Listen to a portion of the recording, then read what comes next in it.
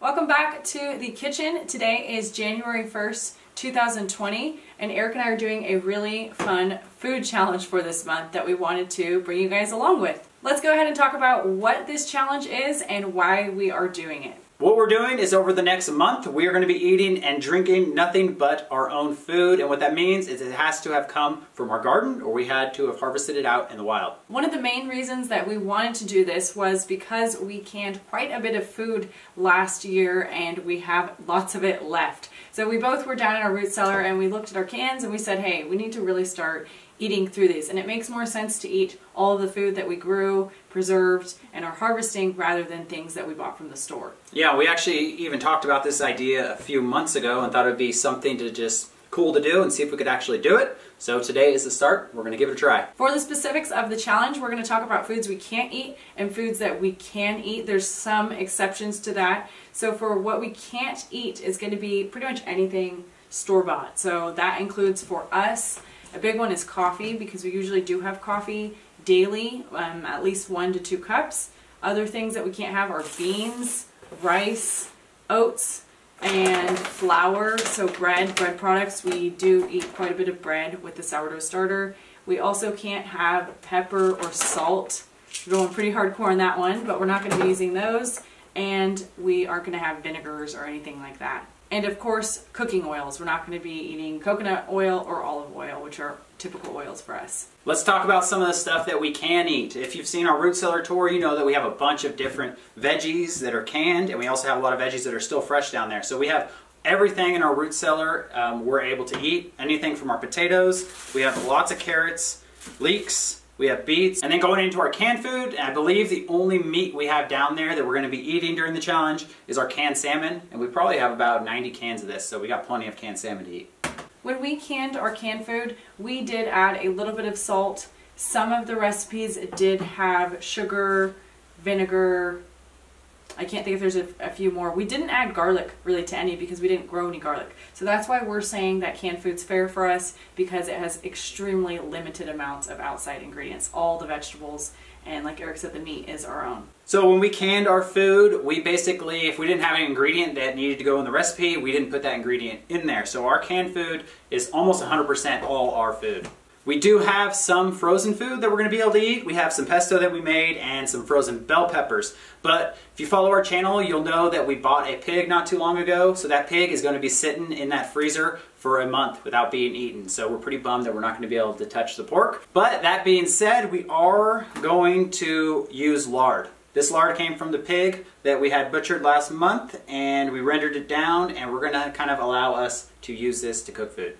We did need something to cook with, so we agreed that lard was going to be okay in our book. Even though we didn't raise the pig, we did render it, and we need something to cook with. So I feel like that's fair to have just one oil that we use. As far as spices go, since we're not going to be using any spices, we don't use that many to begin with, we're going to be relying on our herbs. We have lots of herbs, and this is going to be like our sole flavoring of food. And like Ariel mentioned earlier, we're not having coffee, and I feel like that's going to hit me the hardest because I really like waking up in the morning having a cup of coffee. But like today, we have just some chaga that we cooked on the wood stove, so this is one of the alternatives. And the other is our teas. We have tons of teas, and these were all either grown in the garden or we harvested them out in the wild. So all of our teas we're going to be able to drink. Other things that we are allowed to eat is some of these squashes that we grew and onions, which I don't have in this area, and of course chicken eggs. Our chickens started laying eggs, so thankfully we have something extra to go off of for this month. But they're really not laying very well, so we're not really counting on getting a lot of eggs. But when we do have eggs, like we have 2 right now, we're going to eat them for sure. This is going to be a really cool challenge because we're going to try to cook these foods in lots of different ways so we don't get bored over this month-long challenge. And we haven't eaten breakfast, so we are going to get started with that meal now. So for our first meal, we're going to make sure it's a really good one. We're doing the salmon hash, and it's going to have potatoes, onion, we're going to do some carrot, we're going to have salmon obviously, and then we're going to cook a couple eggs in there. We'll probably just top it with a little bit of parsley. Day 1 breakfast. We got salmon hash with eggs, and it's going to be topped with some sauerkraut and some salsa.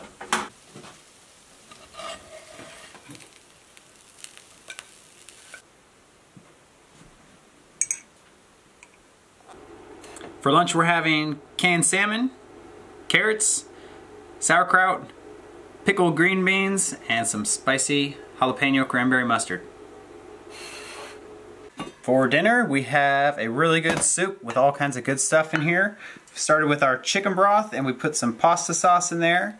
We've got some onions and some leeks. We've got greens, carrots, potatoes, and for spices we put some sage, tarragon, and a little bit of oregano.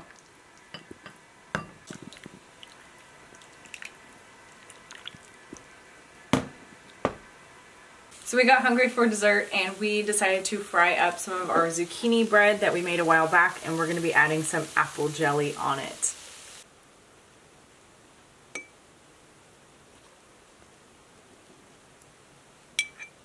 Alright guys, it's day 2. It is breakfast time and we are having leftover soup from last night, and we also have some tea that we brewed up, and that's just a mixture of the few of the teas we have up on the shelf.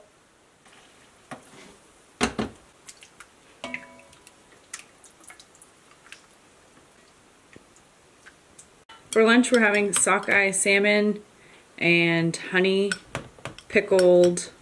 We've got kohlrabi, radishes, and some onions in here. Pickled carrots and jalapenos. And carrot sticks.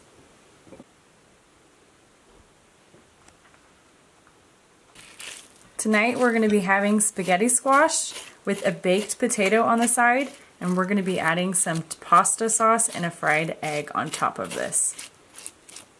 To finish this meal off, we topped it off with some green salsa, cowboy candy, and sauerkraut.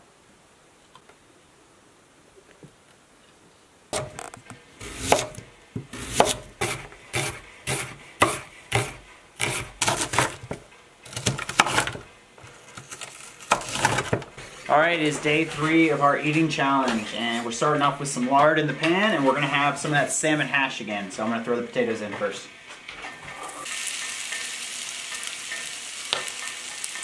So we don't have any eggs this morning, but we are going to be throwing in some of our frozen bell pepper, red onion, and some salmon.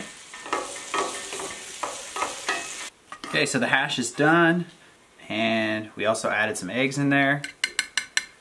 And we got some fireweed tea to go with breakfast.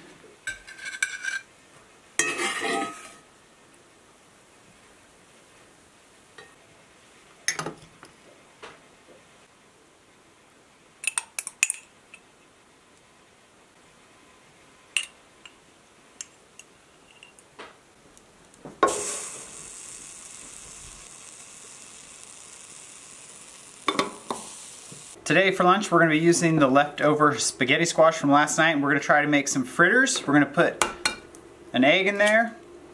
We've got some onion, some sage, some parsley, and we're going to put a little bit of our pasta sauce in there to get it some moisture. So lunch looks pretty good. We got our fritters, we topped them with some of our pasta sauce, and we have some pickled veggies here. And then we got some tea to go with it, and it's lemon balm, lemongrass, mint, and yarrow. Tonight we're going to be having soup with leeks, onion, potatoes, carrots, celery stalk, chicken stock, some pink salmon, and then thyme, parsley, and sage.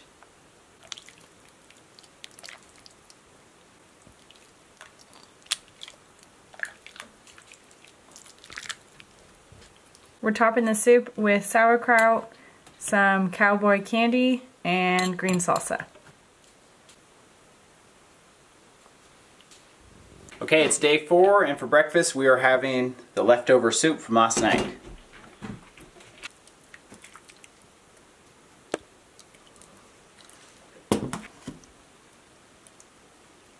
Today we are running errands, so we brought lunch to go. We have some red smoked salmon, and then we have our coleslaw.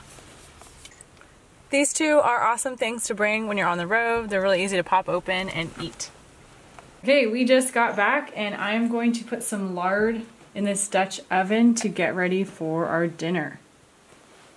So for dinner, we are gonna have roasted carrots, potatoes, delicata squash, onions, and some parsnips. And this is a really purple carrot. It's called Black Nebula, and that's why it looks more like a beet.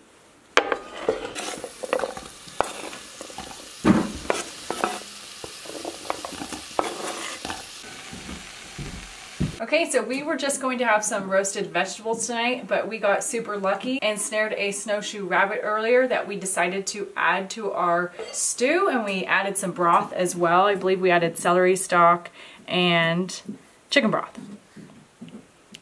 And so it turned purple because we have those purple carrots in there. And the rabbit meat just came right off. Looking forward to this tonight. So all we've been eating is fish.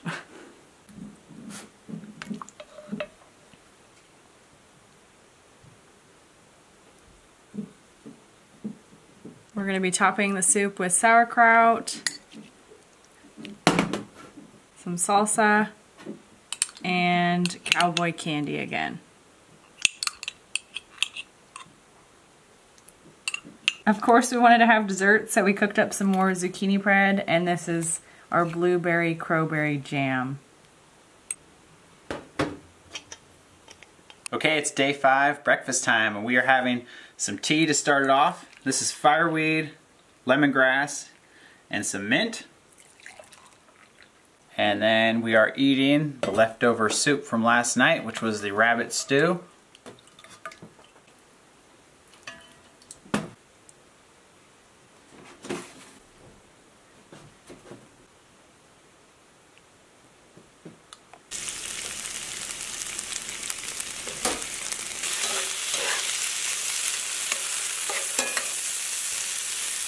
Alright guys, we got hungry for lunch. This is what we got. We have some potatoes, we have leeks, onions, carrot, and bell pepper, and we had 3 eggs that we went and put in there. And I'm going to get this off the stove because we like our yolks runny. And for an afternoon snack, we've got a can of applesauce.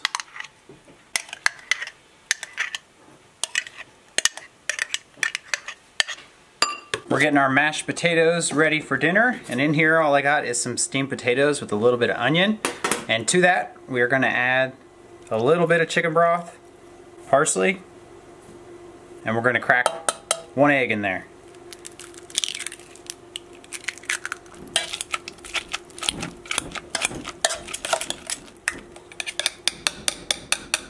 We've got our carrots and some green beans and some onions steaming in some chicken broth, and we're going to add some sage and some rosemary, and those are canned green beans. So this is dinner. We've got our steamed veggies with some salsa on there. We've got our mashed potatoes with some sauerkraut. We've got some canned smoked salmon with some of our high bush cranberry and jalapeno mustard, and some pepperoncinis.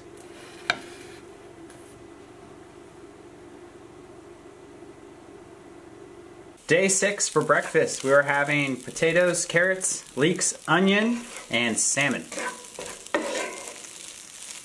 And we're going to be topping it with sauerkraut, salsa, and pepperoncinis. And we've also got some tea to go with it, and that is borage and catnip and bee balm.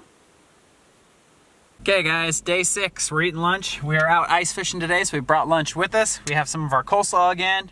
We've got some smoked sockeye salmon. And we got 2 hard-boiled eggs.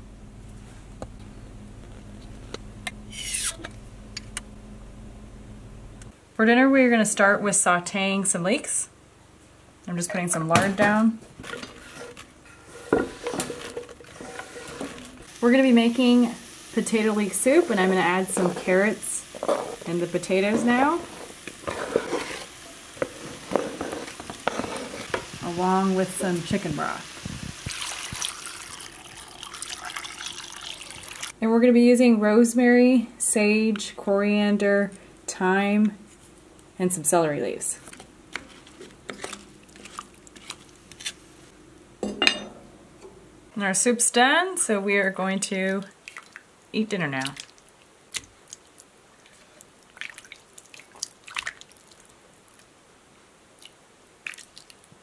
Okay, start of day 7, we're having breakfast, and we have our leftover potato leek soup from last night.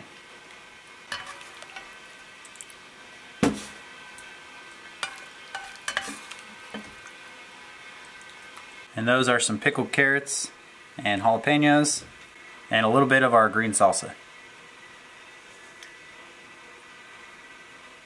Okay, it's lunchtime. We're starting things off with some birch chaga tea. And then we've got some fries that we baked in the oven, and I put some parsley on those. It's gonna go with some of our mustard. We've got carrot sticks, smoked salmon with some of our sweet relish.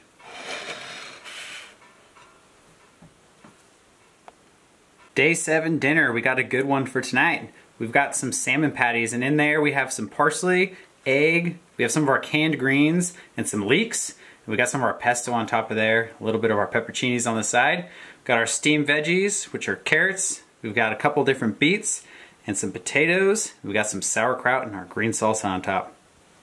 So this has been our first week of this challenge that we're doing, and we were just going to go over how we think it went. First off, I'll say that the meals have been really awesome.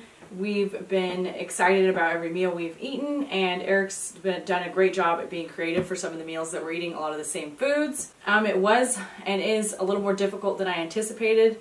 Not complaining about our food selection, but it's pretty easy to just, you know, make some bread or grab something else, and we've been really restricted.